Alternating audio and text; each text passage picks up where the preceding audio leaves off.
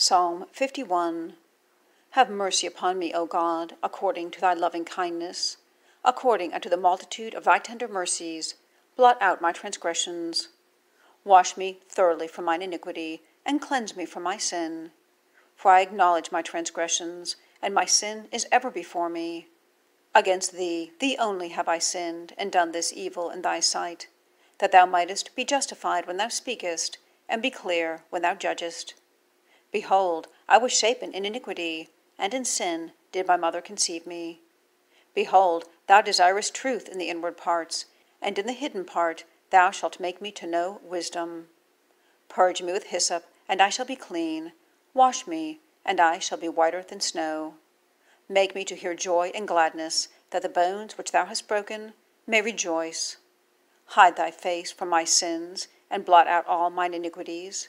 Create in me a clean heart, O God, and renew a right spirit within me. Cast me not away from thy presence, and take not thy Holy Spirit from me.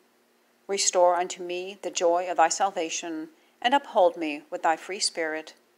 Then will I teach transgressors thy ways, and sinners shall be converted unto thee. Deliver me from blood guiltiness, O God, thou God of my salvation, and my tongue shall sing aloud of thy righteousness.